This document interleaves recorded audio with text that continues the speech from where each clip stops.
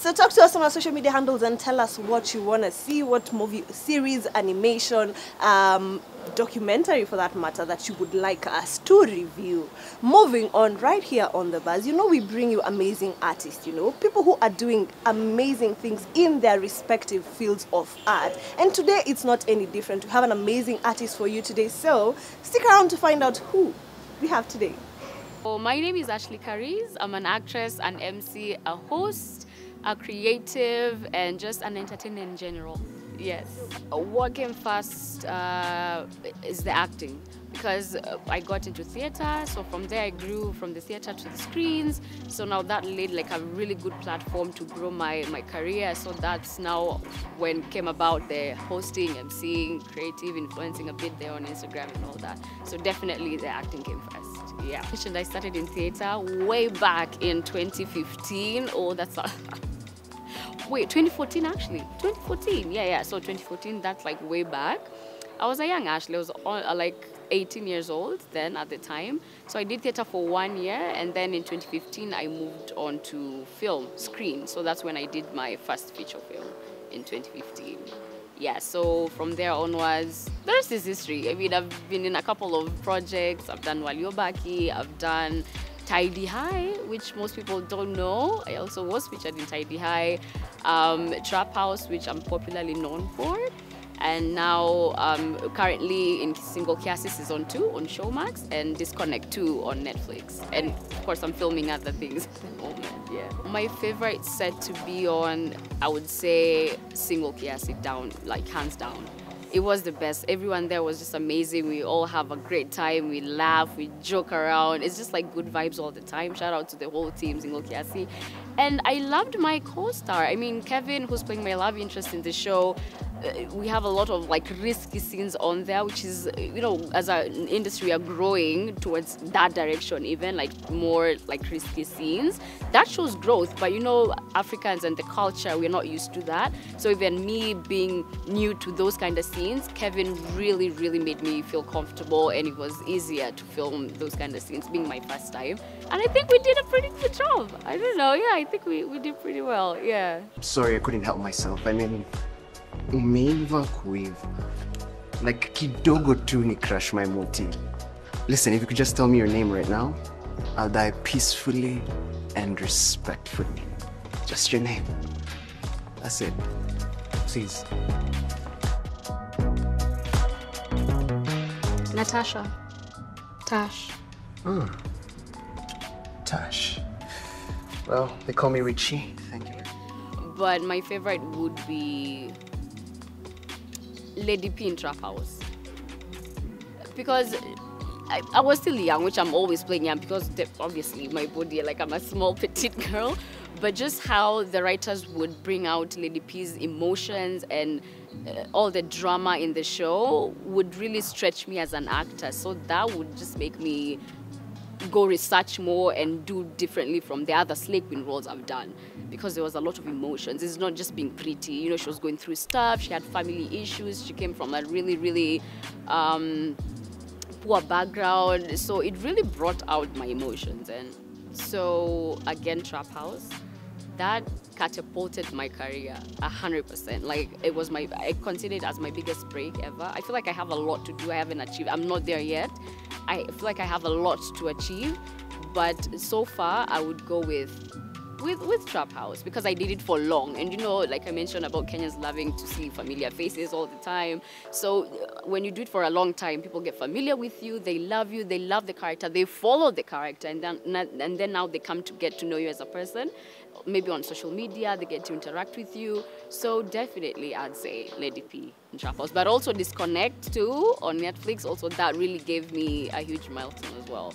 Definitely. What I'd say is, you know, shows come about every other day, right? So you can't say, oh, I want to be in Gossip Girl, I want to be in this and this, because when you say you want to be there in the show, another great show comes out. So you're like, oh no, I want to be in that. So I'd say maybe for me would be, the ultimate goal for me would be just to get to Hollywood. I know it sounds insane, you know, like, oh, you want to get to Hollywood, but yeah, I mean, that I feel like that's not the end goal, because even when you do get there, you still want to grow and do more. Like there's never a point where you feel like now nimefika, I've reached, like this is it, you know. Even when you do get there, you'll still want to do more and grow yourself.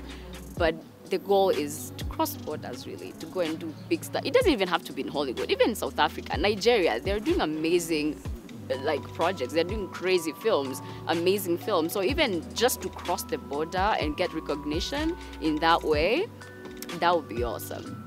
But even Hollywood wouldn't be so bad either, because Lupita is doing amazing. We have other Kenyan actors on there as well, like in Hollywood on crazy shows.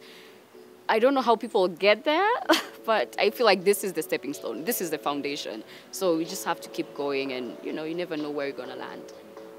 My word of advice to any actor, actresses coming up would be take your time, all right? Take your time, go for auditions. That's the only way you're going to get to be in these shows. There's no other. You can be in my DMs all the time. Oh, I actually want to be in this. I'm like, I'm also employed, man. Like, I'm also there. I've gone for the auditions. I've been employed by my producer too. I remember people would be like, you'll be called. When I was in theater, people would be like, oh, you'll be called once you're seen. Nivo, utakuwa tu unapata ma calls home. You're just chilling. Oh, hey, come for this show and said, come shoot. Nothing like that. That was a huge lie, honestly. So you really need to work yourself up. Go for auditions. Mainly, plainly go for auditions. Take time with yourself. Be patient with yourself. You can be in a great show, but that doesn't mean that is it. You understand what I'm saying? Like, you can be, oh, so I'm on Netflix, okay? But man, you still have a long way to go. So like, it never ends. And also, don't take rejections personally. That's I think the same thing I said last time. It's never too personal. Like, you just take it as a redirection. Maybe you're not meant for that show. Maybe it would have come with a lot of challenges. Maybe it was like not even like a great working environment also. Just anything you'd think that it wasn't meant for you, take it like that. Try again, go audition again, and maybe when you land that role, just know it was meant for you. What's meant for you can never pass you. So whatever you do get, know that that has been yours. It was written in the stars. That was meant for yours completely. But if you just get the rejections, I beg your pardon, move along swiftly. Yeah. There's this thing called typecasting in Nairobi, Kenya. I don't know why it's like that. You mostly go for some roles that will grow you and challenge you as an artist, as an actor. But for some reason, these people just typecast you. They stereotype you. You know, if it's a slay queen, you're forever playing a slay queen. If you're like these people in the shamba and all that, you'll forever play an old woman in the shamba. You know, there's no growth because Kenyans, I feel like they love familiarity. You know, like if you're familiar with something, then they'll be used to that. But I feel like it's important to let people even grow because it's their job after all. They're trying to grow themselves. They're trying to grow their talent. So if you give them a different role, then you'll be helping them. So I think that is also part of the challenge, which I should have mentioned. So yeah, absolutely. But now, in my career, specifically, like I am doing a lot of different roles, which is great. So it's growing me, and I love that. So at least for me, it's not that bad in that sense. Yeah. And also, I'd say we would do better as an industry if people paid more attention to actors and what they do. I mean, it's a normal job. What I'm trying to say, like, it's a normal job. Like, you're giving your time, your energy. In terms of like even payment, if I could just be honest, like we should be considered. You know, people are like, it's a hobby, it's not, so you can get like people that are probably underpaid, or like you're looking at a project like, oh come on, this must be better. But you know, there are those kind of challenges because they don't take it seriously. So I'd say we would do better in terms of even paying artists and actors and all that. Entertainment industry in general, we would like we should do better. So that I feel like is one of the challenges, definitely. You can find me on Instagram, Twitter, and Facebook. Ashley B. Kareez, fan page on Facebook, at Ashley Kareez Brandy on Twitter, and Ashley B. Kareez on Instagram. My work right now currently is Season 2 Single Kiasi on Showmax, Disconnect 2 on Netflix, a couple of episodes of Trap House, they're on YouTube. Actually, not even a couple, the whole show, like from Season 1 to Season 6, every single episode, you can go catch them there on YouTube and look out for more shows. Definitely, yeah.